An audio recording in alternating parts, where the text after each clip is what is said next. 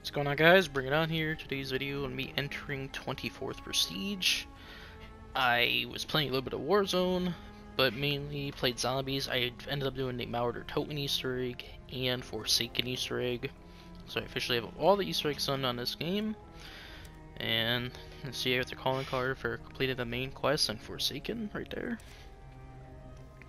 So pretty much, I just, leveled up a few guns, got dark matter on them. And that's about it when it comes to like guns. It's mainly like a C58 and I just use like the M16 for the Easter eggs. I got all the skills unlocked. Operators, nothing different. I get to claim a token for prestiging.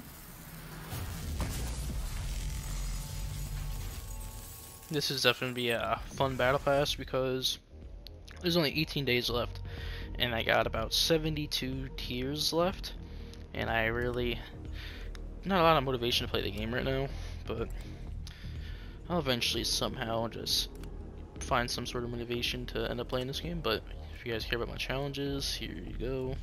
I don't think anything's really changed for zombies except the dark ops challenges, so yeah. If you guys really care about them, here you go. And then, so there's a seasonal thing. Combat record, KD for multiplayer, it's literally the same as last season, has not changed. Zombies, 254,000 kills, 910 elite elims, averaging 951 a game, 130,745 critical kills, most used is M16, and time played, 8 days, 18 hours in zombies on the dot, only 1957 in multiplayer. When it comes to zombies round base, I'm ranked 268,000. When it comes to outbreak, 506,000. So if you guys care about my total rounds, should pop up in a second. 4,455. I do plan on doing a few round 100s because they seem to be pretty easy on this game. Care about my intel? Here you go. So when it comes to the new player card unlocked, it is Prestige 24. Kind of reminds me of like an old school Prestige. Kind of wish it was just like a little brighter in the skull area. If you want to see what it looks like on a gun, let me show it off on the XM4.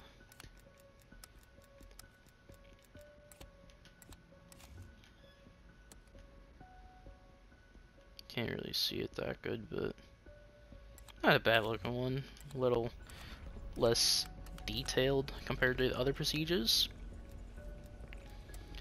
Yeah, that's about it. There's really not much to show. I know Vanguard's out, but gotta work with what I got here. So if you guys enjoyed the video, have a great day. Peace out.